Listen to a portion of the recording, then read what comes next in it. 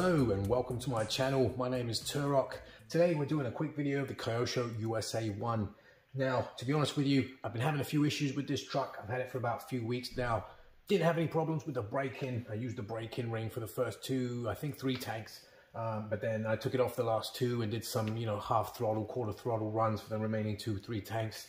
And it broke in really nicely. The engine has really nicely loosened up. But I've been having some problems, as you've been seeing from the title, with the 3-speed transmission. And here is the 3-speed transmission. We'll get some close-up shots of that as well. But I was having some issues with it not shifting at all, or it not sounding like it was shifting. And I know there's some things that it may have been stuck in second gear. Sometimes it felt like it was stuck in second gear. Other times it was in first because I was able to pop wheelies pretty quickly. Per page 37 in the manual, and a couple of videos online, a shout out to, I think it's Anthony Grompton from Australia. I believe it's Australia. Shout out, sorry if I'm wrong, mate. But he's got a video out there on how to adjust the clutch and the clutches in here, so which basically adjust your shift timing from shift 1 to 2 and 2 to 3. So I started tweaking with those and pretty much wasn't getting anywhere. I don't know what was going on. It was literally, it sounded like the engine was redlining, like like it was trying to shift, but it just wasn't catching properly.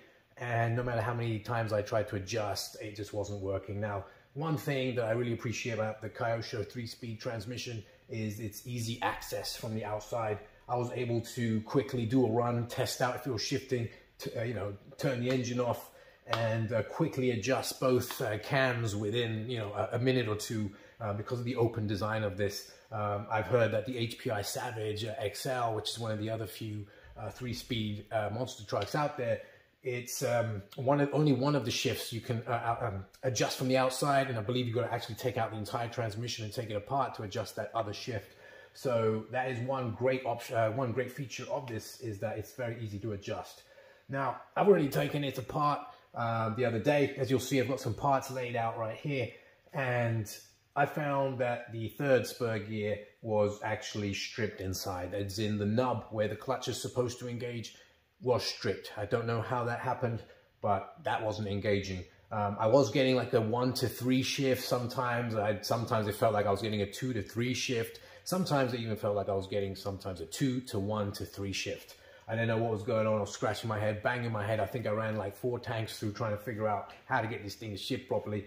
And I'd had a few conversations with Kyosho of America on the phone as well. Shout out to Derek, I think his name was, and Don. They both gave me some tips on trying to adjust it, but no one seemed to have any factory settings for those two grub screws that are in there, and even Kyosho themselves. So if any of you guys know or have one of these trucks or has one of those old Mad Crushers, I'd really appreciate if you could tell me what your grub screw settings are.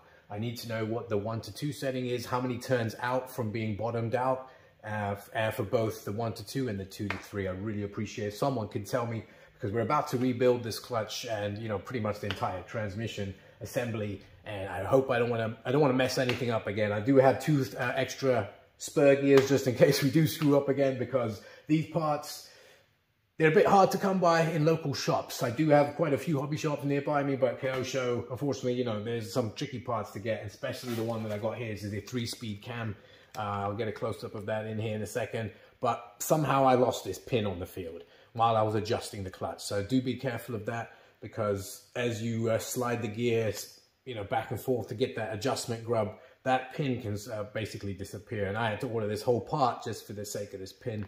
And this thing cost, I don't know, it was like 15 bucks. But, I ended up ordering all these other parts as well, directly from Kyosho of America. So anyway, enough babble. We're going to cut to the chase. We're going to take this 3-speed transmission apart. I'm going to show you exactly what's wrong with this one. And we're going to get it back on the truck and hopefully get a nice review of it. Because when I did get a shift, I think it was the 1 to 3 or 2 to 3 shift, it was one of the most beautiful sounds I'd heard in RC. I do have a Revo 3.3, and we'll do another video of that, and I love the shifting sound of that from 1 to 2. I know it's only a 2-speed. Primarily, I bought this thing because it's a 3-speed. That was like literally the #1 reason I bought this truck. I just love the sound of the shift. So stay tuned. We might be even getting a Traxxas X-Max, I think, soon, just to serve a different purpose, be able to do it maybe in a bit more local parks where, people might get a bit pissed off if I was running a Nitro. But Nitro gang all day. Shout out to you, Hybrid. Watch your videos all the time. Nitro all day, Nitro till we die. So here we are. We're going to get this thing going. Again, this engine is running real good. It's broken in beautifully. We just need to get this bad boy shifted nicely. And I'm going to get some nice videos on the track for you of the shifts. And hopefully we'll get those grub screw settings. If any of you guys know those grub screw settings, please let me know. Put them in the comments. Really appreciate it. Let's get cracking on this transmission. All right, here we are with our three-speed transmission.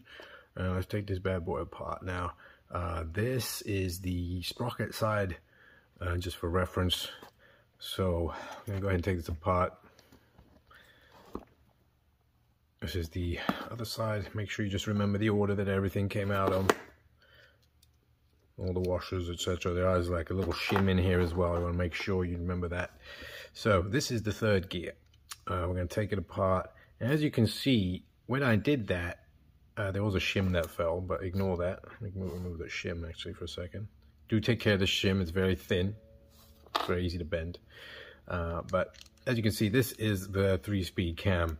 And it shouldn't be sliding off the shaft because there should be that pin holding it in place. And there's a small hole in the shaft right there that pin is supposed to go through, and there's a pin in that cam too, and we'll get that out in a second.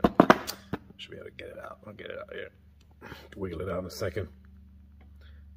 Get my screwdriver here. Okay, but anyway, when you are trying to adjust that the 2 to 3 shift from outside, usually you would undo that collar and slide, push the shaft, and then slide this over, and that should remain in place so that you can adjust the grub screw on it. So number 1 repair is we got to get that pin in there. And then number 2 is, as I mentioned, it's actually the 3-speed cam, or sorry, this nub here that you're going to see is stripped. And I'm going to get a close-up of that in just a second. Let me get this cam out. There we go. So that's the grub screw that I'm talking about that you need to adjust. It has a spring in there. I've already taken this whole thing apart, so just to kind of understand how it works. But and there's a spring there, and then as you might be able to see close, there's a little ball bearing there, a tiny little one, and so that spring is compressed by that grub screw, and that's pressing against this cam, which opens up, based on what RPM, the tightness. So it's kind of centrifugal based. This part would come out, this part kind of hooks out, and then connects. Catches to this, and as you can see, this is stripped. Not sure how this happened. I was only breaking it in. I hadn't done anything, and perhaps it was when it was like redlining, trying to shift, going maybe that's somehow that happened. I'm not sure. So I've got a couple spares of this. There's definitely that will be slipping because anytime that cam comes out, it's just going to keep slipping there. So that's one part that we got to replace, and I've got that right here. This is a 3-speed spur gear, and what's this in the back? Don't know what that extra part is. Yeah, there's like an extra piece in there. I'm not even sure what that extra sprocket's for. But yeah, we're gonna have to remove this bearing as well, if possible. I did pick up some extra bearings in case I end up damaging them while I'm removing them. But yeah, we're gonna have to remove that. Looks like we've already got this kind of collar thing on the new ones right here. And so yeah, that's number 1 repair. And, that's number 2 repair. And that should do it. As I mentioned, we just need to get that pin. I ordered this whole cam. There's the pin. I'm gonna first do it with the old cam. I'm not gonna put this new one in yet. I'm only gonna use the pin, just in case I screw up while I'm setting up. And then I can always change this new one after. But the main thing is we need to keep this pin in place and not lose that. So, all right. So as you can see, pretty simple design here. That's your first gear. That's pretty much always engaged, always turning the shaft. These are not. This one will only engage, obviously, once this clutch engages. This clutch is always engaged, but it will only engage this once that centrifugal hook kind of grabs that nub inside the gear there. Now, the second gear one was fine. So let me just show you. This is the second gear cam. All right, I'll take this one out. And yeah, so the first gear obviously has no cam or no cam for it to snag because that's always driven. This is the second gear, and this one has a little bit of wearing, but I think it's okay. I don't think it's not like anything major. I think that's fine. I'm going to compare it to, let me make sure the camera's focusing there for you. I'm going to make sure, come on camera. Yeah, there we go. Get a bit closer, can we? Yeah, trying to get close for you guys there so you can see that. See, that one looks, come on man, focus. All right, that one looks okay. All right, not too bad. There is a little bit of wearing, but if we compare that now to the third gear, as I was just showing you, that thing's really stripped. You know, I can literally, if this was the cam, come on man, camera needs to focus. Okay, sorry about this, guys. I'm trying to I'll get a bad camera. I'm using my phone right now, so I'll get a better camera. Was this camera as this channel goes? But as you can see, if this was the cam, it would just keep slipping through. It's a major gouge right there, major gouging. So we're going to replace that with our new third spur gear. I'm going to take out I'm going to take out a new one of these and just check, compare it. I honestly think that looks fine, but let's see. I've got a new pack here. This is the 2-speed gear set. So this is both your first gear, which we're fine. We don't need that, but it's got the second gear in there as well. So let me just take that out so I can see, and we can compare it and check how it compares with that old one, and do we even need to change it? Okay, this is the new second gear. Now as you can see, yeah, that cam, I say it comes kind of rounded like that. This one, yeah, that's fine. I'm gonna go ahead and give it another shot with, yeah, I don't believe that's as gouged out as that other one. But yeah, I'm going to go ahead and give it a try first with this, see if we can get it adjusted. And we'll save the new gears for after our adjustments, because I'm sure we might end up chewing up that a bit more inside. So,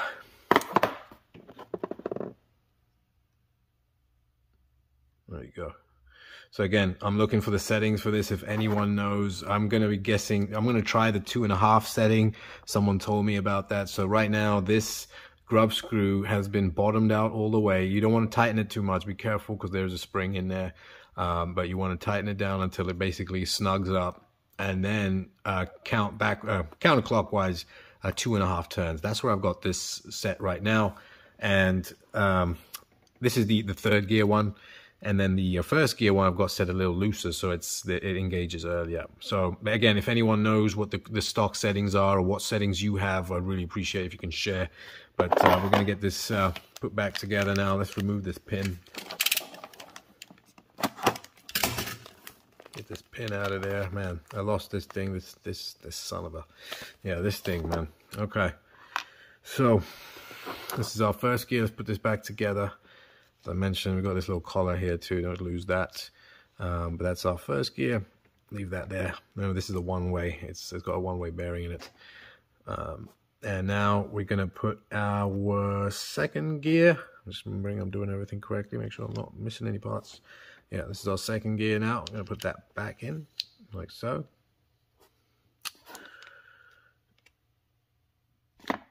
And now we're going to put our, this is the 2-speed cam. And you can tell because it's got the kind of roller pins inside there. If you can see that, the roller bearing. So they're different, so make sure you don't mix them up, because one is the 3-speed and one is the 2-speed. I mean, it's pretty easy to tell. The 3-speed one has the hole in it. Yeah, the 2-speed doesn't have the hole. All right, just yeah, you know, some people might make that mistake. I don't know. So anyway, put this 3-speed, oh sorry, the 2-speed one in. Okay. And remember, just making sure we're doing everything properly here. Make sure I'm not missing any washers. Yep. So that goes in like that. And then you've got that shim that I took out earlier, that I mentioned, a super thin shim. Be very careful with this. I kind of smashed mine because when I was taking it apart, it ended up kind of like, you know, kind of elevated on one of the pieces like this, so that we can see. And then I put the other gear down and it smushed it. So I had to flatten it out. But yeah, it's still doing its job fine. But it should be laying perfectly flat. No, pretty flat anyway, here. Pretty flat. Right around there like that. Make sure it's not on that little edge on the inside. It's quite easily could do that. And then from there, we're going to now take our 3-speed cam. I'm going to slide that over. Make sure that shim is in the right place there. Okay, put that over. There we go. And now we're going to get those holes lined up and get that pin through.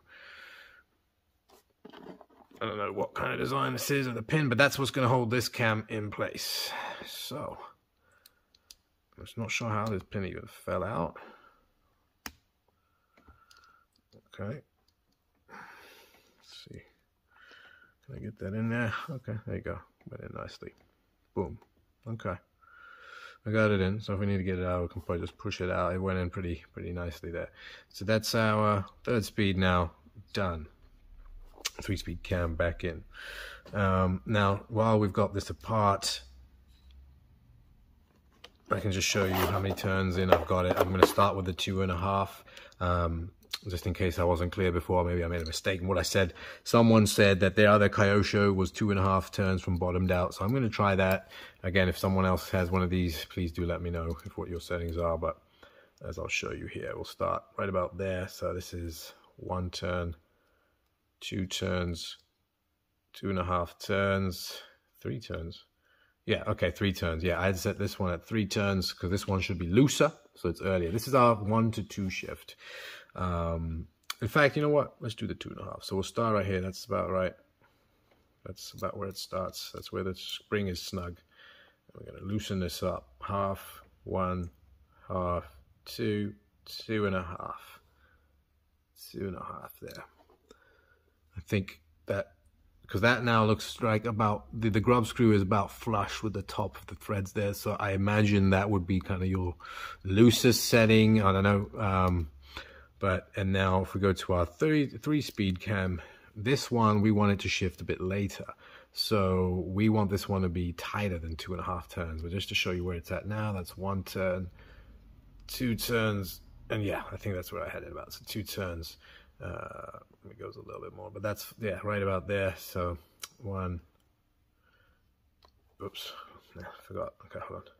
Okay, yeah. 1, 2, yeah, we're going to leave that one at 2 turns. So that one's at 2.5, that one's at 2. It'll shift a bit later. And hopefully it should just need some minor adjustments from that point onward. We need to make sure that we don't lose that pin again because it could fall out. So anyway, from that, you just slide this back that way. And now we will need to replace our 3rd speed. As I mentioned, this thing's already stripped here. So let's get rid of that. Get our new one.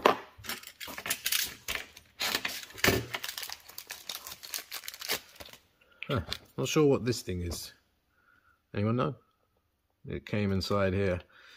It's like a, never seen, I don't know what that is. I don't see any of some part, I don't see a part like that on the vehicle. If anyone knows what that is, I really appreciate it if you could tell me.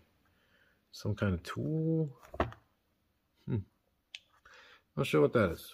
Okay, so we do need to get a bearing in here. We do have our old one. I'm gonna see if I can pop that out right now. First, let me get this grommet out. First, we need to get this thing out here. It's a great part. Maybe we can access that bearing.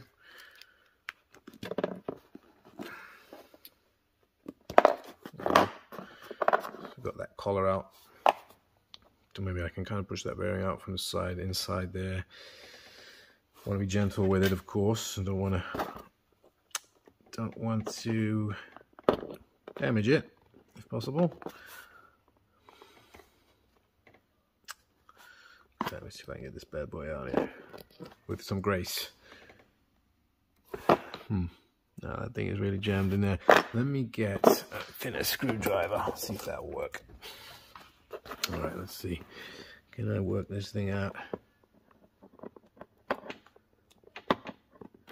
Don't think so. I just have a feeling it's just... Sorry about this, guys. Let me see what I can do.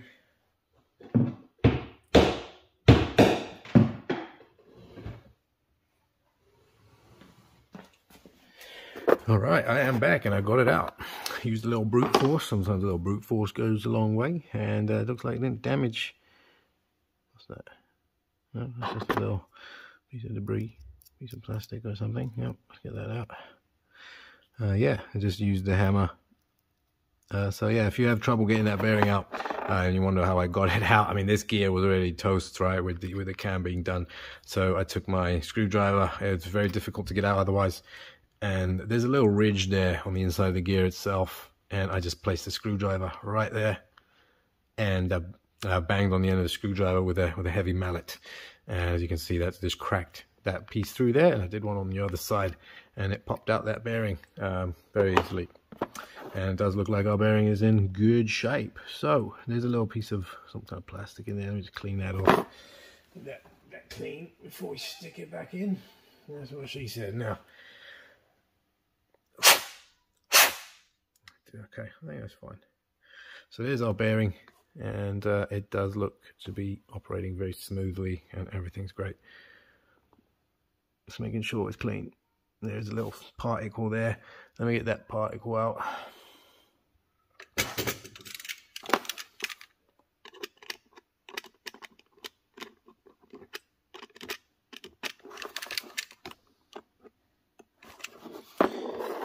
we go. A bit OCD about that. Get that particle out. You son of a gun. Got him out. Okay. All right. Now got our new 3-speed gear. Take that bearing I just removed. Place that right in there. Should just slide in. Make sure you just put it in evenly. Press on it evenly. Should just slide in like so. Nice and flush. Just use your hand. You don't need any tools. Risk damaging the bearing otherwise. And there you go. Okay. Some finger action there. Yeah. All right. Yeah, it's rotating nicely. Is it? Yep, it's all good. Now, get that 3-speed cam back on.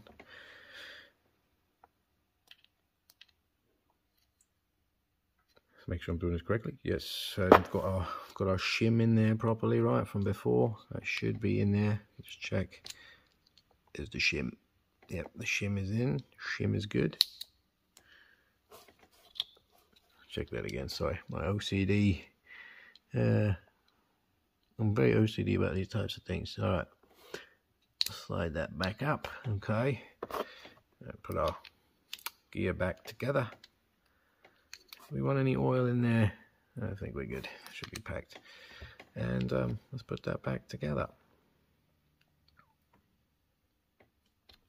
Should slide over. What's going on here? Might be because that pin is not fully flush. It needs to be fully in. Yeah, there's a pin, as I mentioned, that pin we just stuck in needs to be fully in there so that it will fit flush inside the bearing. There, that's it. Now, when you go to adjust your 3-speed, you'll push this cam forward, essentially sliding this away, and you'll be able to adjust that grub. If that pin wasn't in there, it can fall out. Now, it can fall out just from you moving this in and out, so do be careful and be aware of that. Okay, next. So next, what we're going to do is put it back on the truck. So then we've got our washer here. We're going to put that back. Let's get this back on the truck.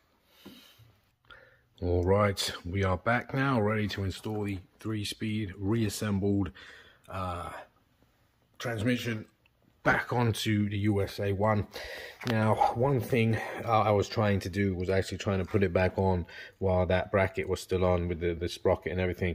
Don't waste your time doing that. It's pretty much impossible. I was able to take it off doing that because I was missing the pin, so it was easy to slide off, but I kept trying in whatever configuration. I just couldn't get it off, and then I finally removed the lower, this kind of, the sprocket and diff assembly. There's just the 4 screws here, 4 Phillips screws, 1, 2, 3, 4, and that was able to take that whole piece off. So now installing this should be a breeze.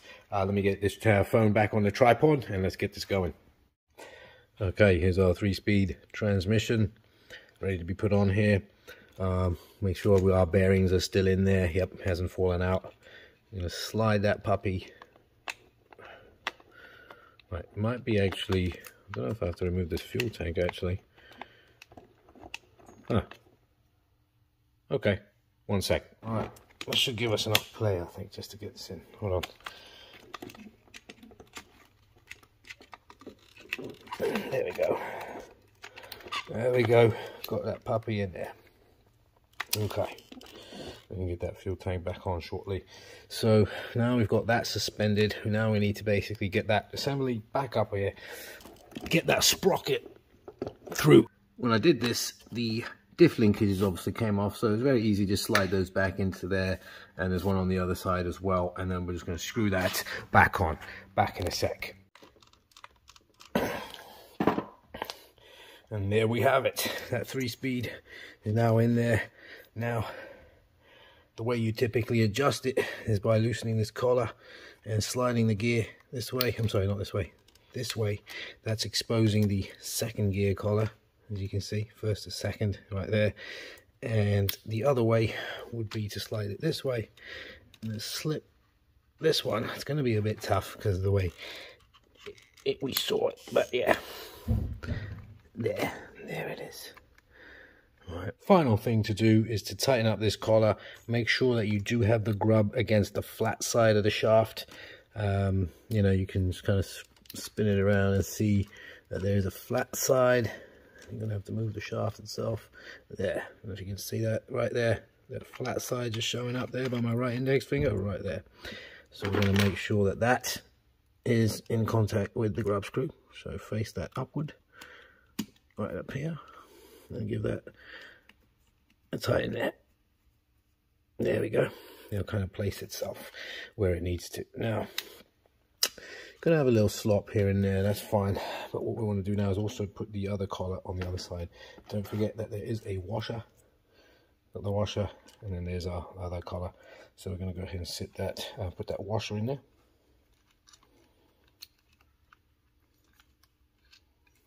And then stick our collar on.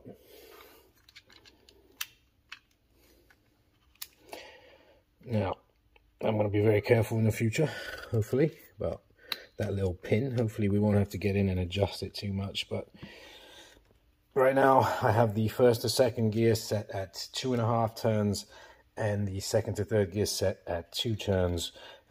Tighter, I mean less turns, or tighter, yeah, would mean later change, and a looser would mean earlier change, and that's what we want for the first to second gear, and we want a later change for the second and third. We're still going to have to tweak with it, but we'll see when we get there. Okay, let's tighten that one. There we go. That's slipped on, and we're done. A little bit of slop is fine. In fact, is it better than having it too stiff? Let's just tighten that up a little bit more. Make sure it's tight, and make sure this one. Oh, come on, man. Make sure that one is tight. Perfect. That's it. That's all there is to it. Let's make sure that we put our throttle linkage back as it was. Now throttle and brake linkage. It's right about there. Now screw back on.